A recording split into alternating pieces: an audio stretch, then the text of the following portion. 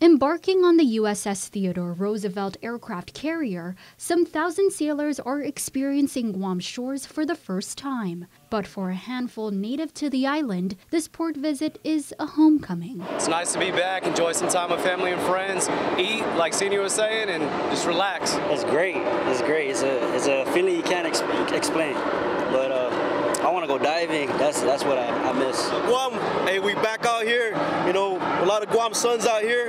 We're here to represent.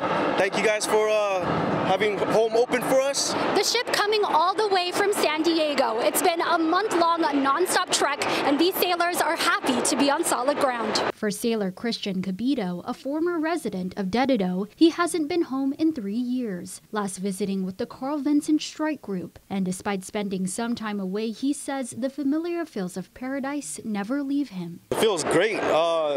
You know, every time I come home, it's always welcoming. You know, it doesn't matter how long I've been away from the island.